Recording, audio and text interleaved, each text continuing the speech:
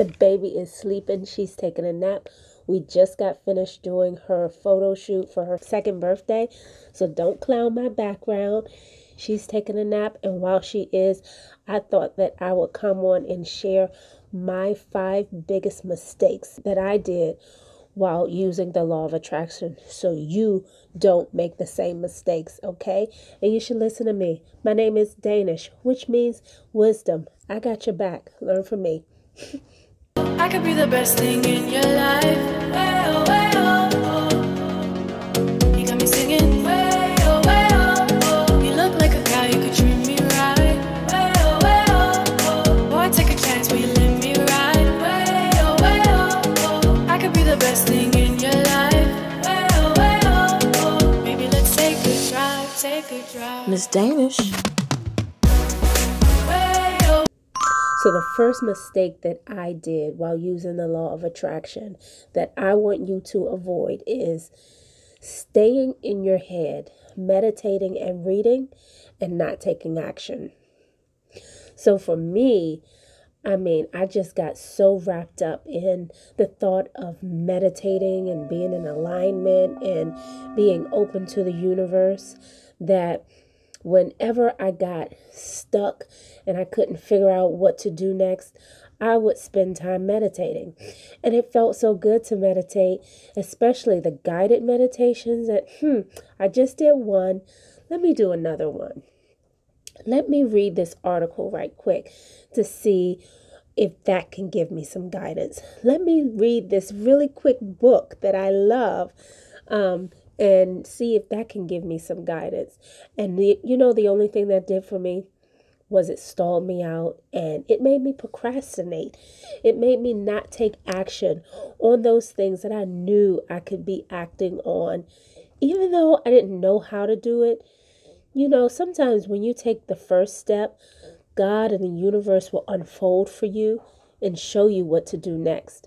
But until you get out of your head, get out of the meditation, get out of the book, until you do that, you won't be able to look up and see what you're being led to do. So that is my first mistake. Don't do that. Of course, definitely meditate. Definitely read.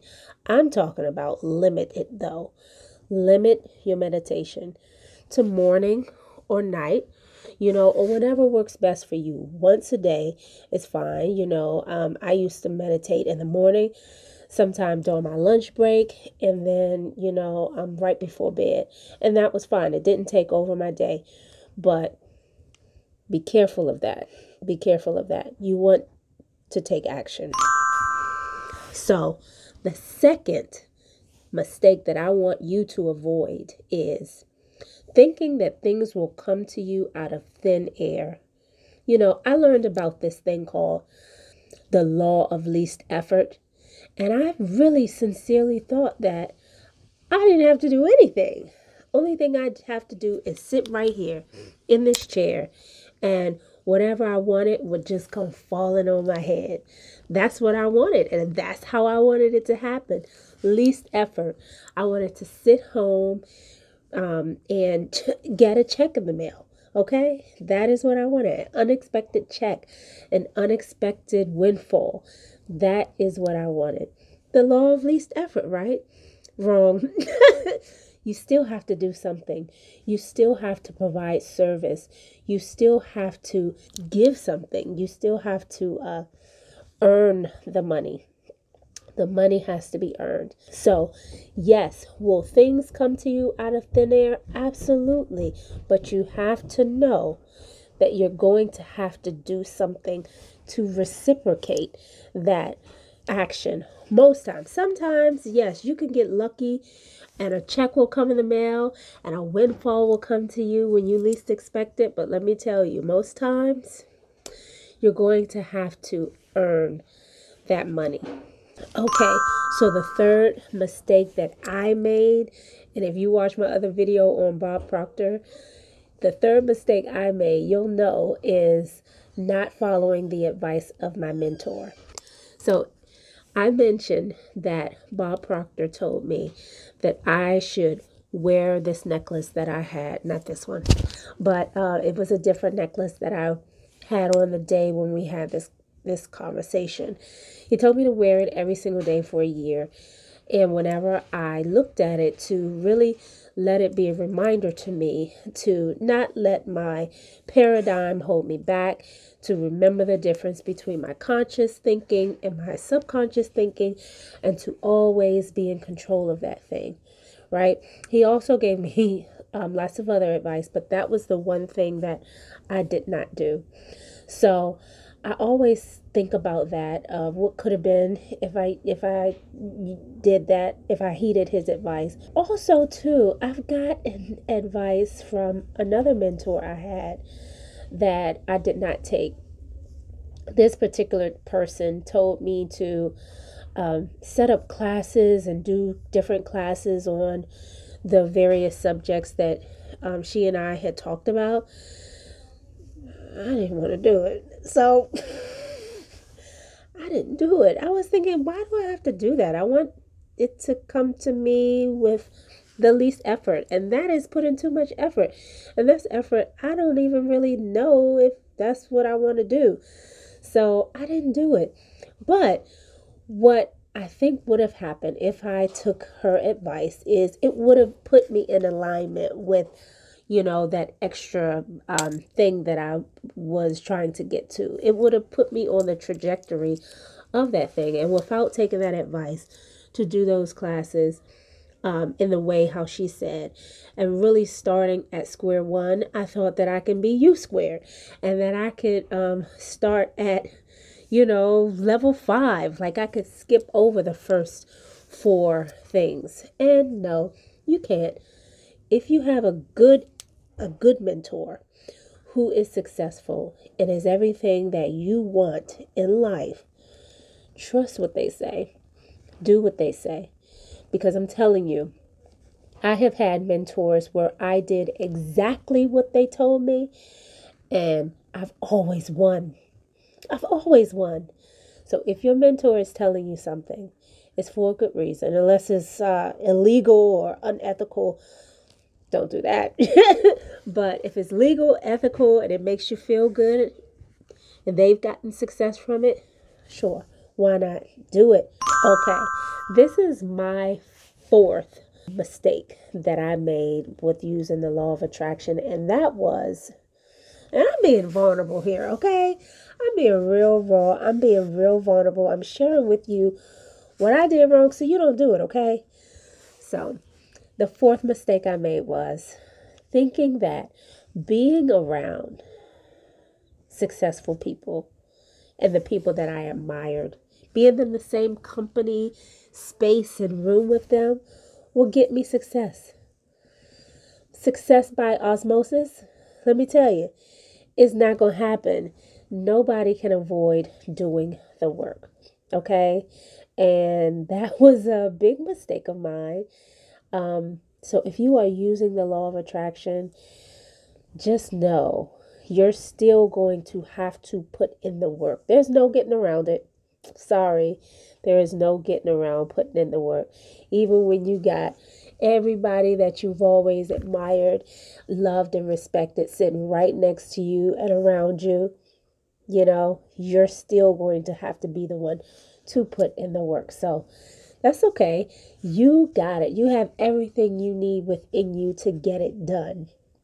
And that's what I had to realize, that I really have everything within me to get it done. And what I didn't think I had was like, resources. They can be found, only practice those things that those skill set that you don't feel like you have. Practice every single day. It gets better. It gets easier, but do the work. Okay.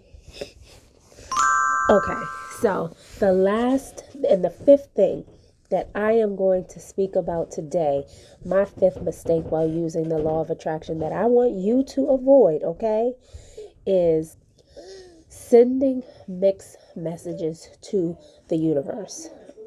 You can't do that. One thing that I know for sure is you have to get crystal clear in what you want You don't have to worry about the how. The how is what you don't need to worry about, but you at least need to know exactly what you want. So what is it that you want? Do you want a new car? Do you want a new house? Do you want to find love? Do you want good health? You have to get crystal clear with yourself on exactly what it is that you want. Okay?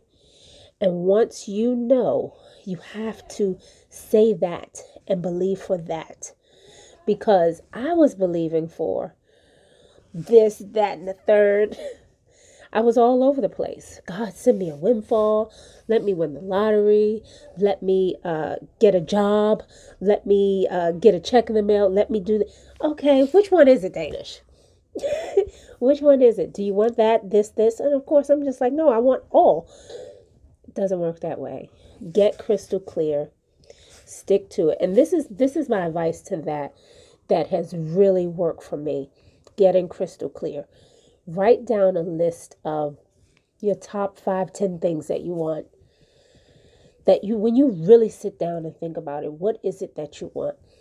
And you look at this list every single day, a few times a day if you can. In the morning, in the afternoon, and at night is when I do it. I have the list sitting right on my desk. And what it does is it keeps me on track. It keeps me on track. I know for me that I want to be a healthy, fit mom. So when me seeing that I wrote that down on a piece of paper, it gives me the motivation and clarity to make those choices for that day that keeps me on that trajectory to be a healthy, fit mom. Seeing that, what I wrote in my handwriting, making a claim to it, making a stake to it, it puts me in the mind frame of that's what I want. That is what I'm working for. And that is what I am opening myself up to God and the universe to bless me with. And trust that it will happen. Okay, so those were my top 5 mistakes that I made when using the law of attraction. And like I said, my name is Daanish, okay, which means wisdom. Listen to me. Don't make those mistakes, okay? I'm being real raw, real vulnerable. And you don't have to do those same mistakes that I did. You can actually get around them and do better and get success quicker, okay? So until next time, thanks for listening. Thanks for dealing with my funny background.